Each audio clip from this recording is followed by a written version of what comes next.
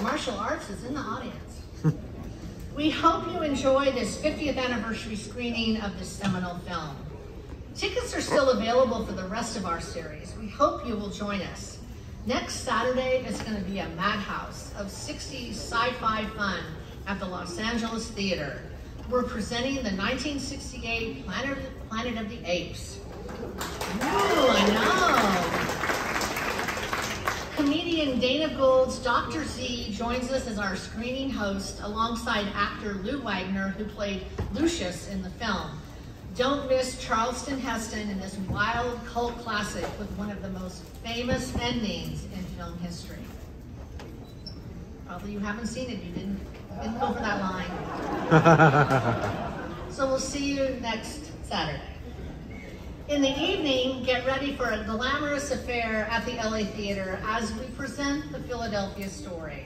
This stylish romantic comedy stars Katharine Hepburn as the icy Philadelphia socialite Tracy Lord, a role that revived Hepburn's career, establishing her as one of the strongest women in Hollywood. Hepburn is dressed to thrill in this film, so we're excited to have Kimberly Truler, a film and fashion historian, host for us. Make sure you wear your vintage vest.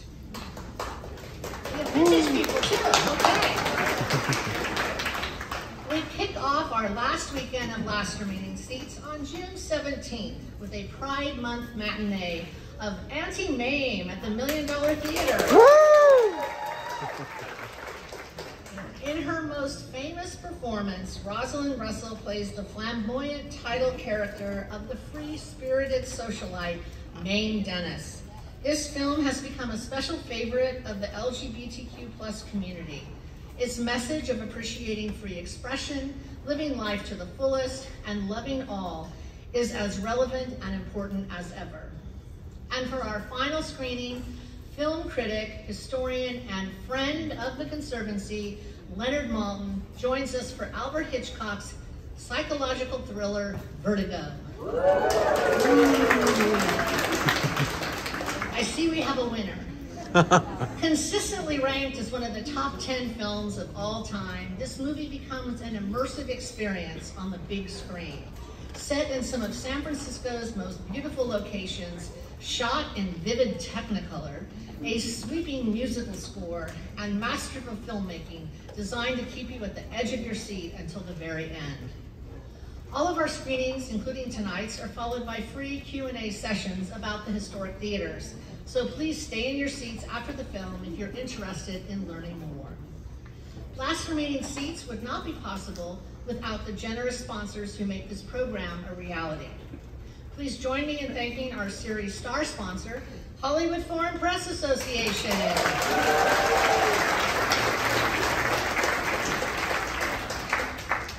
For our other sponsors, please hold your applause until I announce all their names. Series supporting sponsors, the Walter J. and Holly O. Thompson Foundation. Producer series sponsors, Clifton's Republic, Comcast NBC Universal, Tom Dolby and Family, Grand Central Market, Connie Humberger Bequest, and Paramount Pictures. Media sponsors, LAist, Lemley Theaters, and Los Angeles Theater. Community partners, Downtown Center BID, DTLA Proud, and Historic Core BID. Let's give a big round of applause to all of us.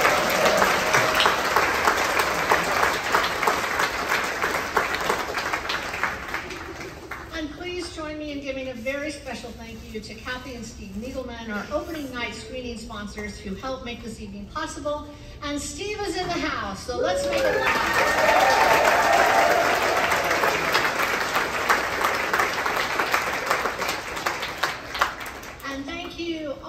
Members and friends, your support of Last Remaining Seats helps preserve, promote, and keep historic places like the Orpheum.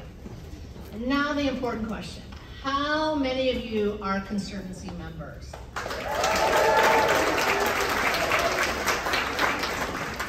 We appreciate each and every one of you. Thank you. Last Remaining Seats is our biggest member drive of the year, and we hope to get 20 new members tonight. Should be easy, right? Not everybody clap, but they remember. We know where you are. So check out our membership table in the lobby to learn about our on-site promotions for new and renewing members. And now it is my pleasure to introduce you to the Peabody Award-winning blogger behind Angry Asian Man, co-host of the podcast They Call Us Bruce, and co-author of the New York Times bestseller book, Rise, A Pop History of Asian America from the 90s to Now. Let's give a warm welcome to our screening host, Phil Yu.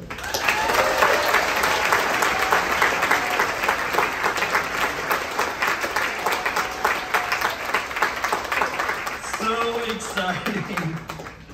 I gotta say, tonight is a no-brainer for me when they asked me to come and take part. First off, huge thank you to the LA Conservancy for inviting me to be part of this evening. It's my absolute honor and privilege to introduce this 50th anniversary screening of my favorite movie, Enter the Dragon, starring Bruce Lee. Now, just out of curiosity, how many people are here to watch this movie for the first time? I'm legit so excited for you. You're in for a treat. So, what can I say about Enter the Dragon? In the history of cinema, when it comes to kicking ass, movies can be divided into two eras: before Bruce and after Bruce. It's hard to overstate Bruce Lee's impact on action movies. Today we take it for granted. You watch a Hollywood action movie, your hero is going to throw some punches, he's going to throw some kicks. It has to look good. Bruce Lee was the first to really elevate movie ass-kicking into an art. So by that measure, on a global level, he is arguably one of the most influential figures in cinema, and probably the greatest ambassador of martial arts in human history. But to this kid, to this Asian American kid, growing up in an era where there were few pop culture figures who looked like me, Bruce Lee was more than a hero. He was a superhero. The first time I saw Bruce Lee, the first time I experienced Bruce Lee was the early 80s when a local TV station ran a week-long marathon of Bruce Lee movies. I was blown away. I could not believe a human being like this existed. I was actually kind of mad. I feel like the grown-ups in my life had failed me. Why did nobody tell me about Bruce Lee before? Don't you think I would want to know about an Asian guy who was this cool, this strong, who stood up to bullies, who could kick this much ass? I would want to know about that. So, a few key facts about Enter the Dragon. It was directed by Robert Klaus, screenplay by Michael Allen. This was the very first Hollywood-Hong Kong co-production between Warner Brothers and Golden Harvest Studios in Hong Kong. Bruce, after kind of a frustrating attempt to break into Hollywood and not finding the roles available to him, went to Hong Kong to try his luck there, broke out huge box office success, and Enter the Dragon was his ticket back to Hollywood. The plot doesn't matter. It does not matter. Look at the plot. Bruce Lee enters a martial arts tournament organized by a very bad man. Spoiler alert, Bruce kicks everybody's ass. The end. So like the plot, there are some undeniably goofy things about this movie, things that have not aged well, and things that were, frankly, probably not so great even in 1973. But the one thing that remains ageless, the one thing that remains true, then and now, 50 years later, is just how damn cool Bruce Lee was. Over the last 50 years, we've seen dozens upon dozens of heroes hit the screen, action heroes, incredible martial artists. Bruce Lee is the godfather. He's got the moves, he's got the physicality, he's got the physique, whew, the physique. He's got the skills. In fact, honestly, at no point in Enter the Dragon are you under the impression that Lee is in any kind of danger or peril. He's like Michael Jordan at the slam dunk contest. He's just like, you got this man, just go. He's got it covered.